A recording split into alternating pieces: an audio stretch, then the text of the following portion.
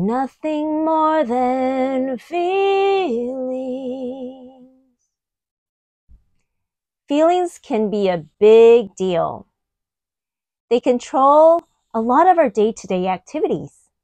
So it makes total sense to make feelings and emotions a life skill subject. Welcome to Feeling Science 101.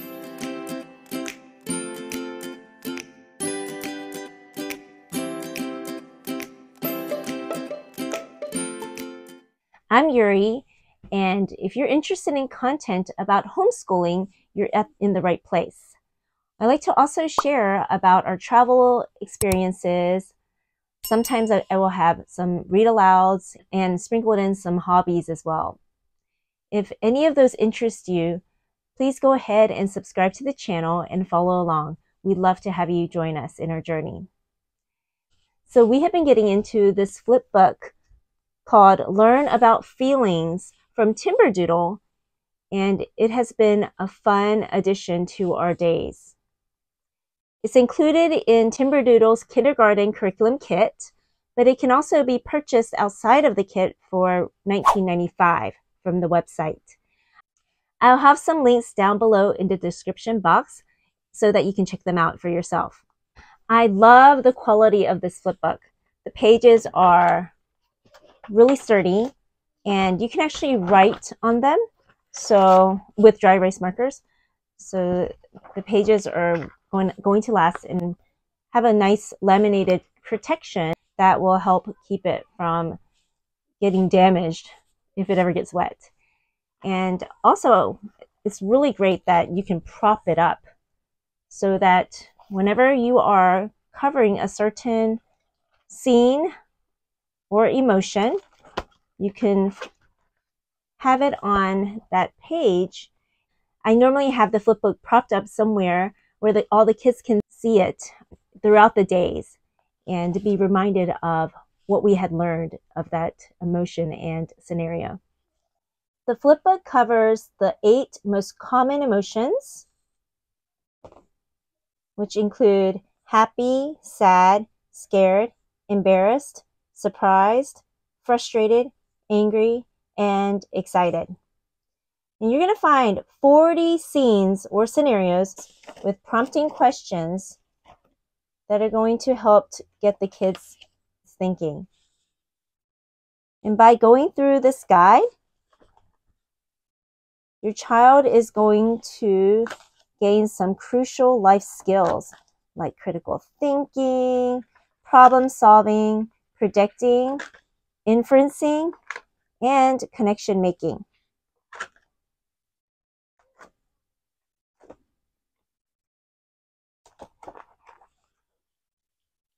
So each emotion starts with a page that has you thinking about what to do when you feel that particular emotion. Like when I feel happy or content, I can dance, I can smile, I can sing, I can laugh, and you can include your own as well. And each emotion is going to have 5 scenarios. 1, 2, 3, 4, and 5. And the prompting pages are really well done. The prompting pages is where you're going to find those skills that we're going to be building. The critical thinking, predicting, problem solving, and making connections. I love the prompting questions because they are really good at guiding discussions. They have helped to spur on so many discussions within our family and bring up different scenarios that have happened, maybe amongst our friends and also within the family. I want to include here that these are the sort of questions you would be asking when writing a story or even an essay. So by going through this flipbook, we're actually training our kids to be able to write in the future. This flipbook has not only been beneficial for our youngest of kids, because we have a 3-year-old and also a 6-year-old that flipbook is mainly intended for, but even our 13-year-old, our 11-year-old, and our 8-year-old have been getting into the discussions And since some prompting questions may include, who is in the picture? What are they doing? Where are they? When is this happening? Like, what season is it? And a critical thinking question may be, why might the boys not have included the other boy to play in their game? How does he feel? How can you tell from his body posture or expression that he is sad?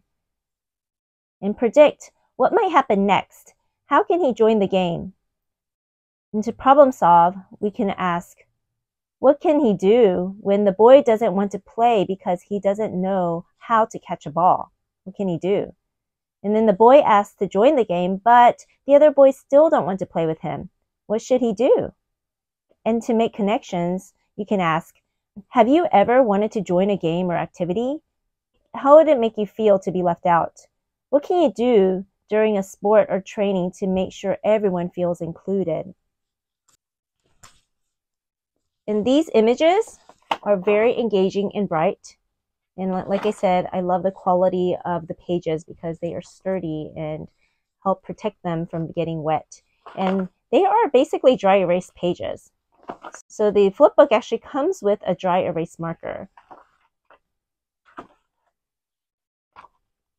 And we love how there are so many variations of the possible scenarios for the particular emotion.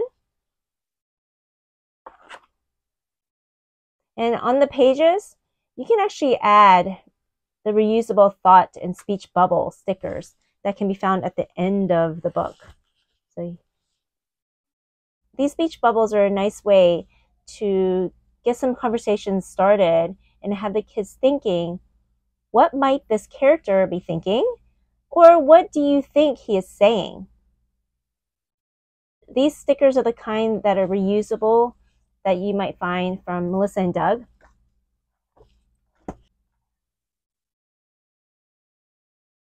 And they don't always stick on very well, unfortunately, though. So I'm thinking they're not going to last too long, but they are a nice addition to go through the various situations and scenarios. But another option is to just write right on the flipbook. And that has been working out just fine. So there is a dry erase marker included with the flipbook, like I said, but the marker isn't the best quality, so it didn't really last too long for us. So make sure to have some dry erase markers on hand. The last pages of each emotion section includes a blank face template. And you can use the dry erase marker and model the facial expressions of the emotion for your child if your child is not sure how to illustrate the emotion. I have found that our kids really do enjoy drawing faces on these templates. The rest of the flipbook is the same format, continuing with the 8 emotions covered. And those emotions were happy, sad, excited, embarrassed, surprised, scared, frustrated, and angry. I also like that not all the emotions involve children. Here's an adult expressing frustration with his computer. And also, let's see, so this one. Here is another adult frustrated he can't get his suitcase closed and he's running late on time. I like that children are being taught how to recognize and also be able to empathize with others. And they may not be children. They may be grown-ups. It's important for kids to recognize when they are feeling or experiencing these emotions, and also to notice these emotions in others as well. So thanks, Timberdoodle, for providing such a fun, creative way to learn about emotions. If you have any questions, share them down below in the comments. I'll make sure to get back to you as soon as I can. And if you enjoy content like these, make sure to like this video.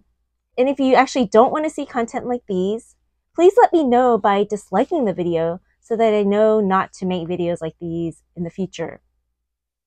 Don't forget to subscribe to the channel and turn on your notification bell so that you don't miss out on the next videos. And thank you so much for being here. And until next time, bye.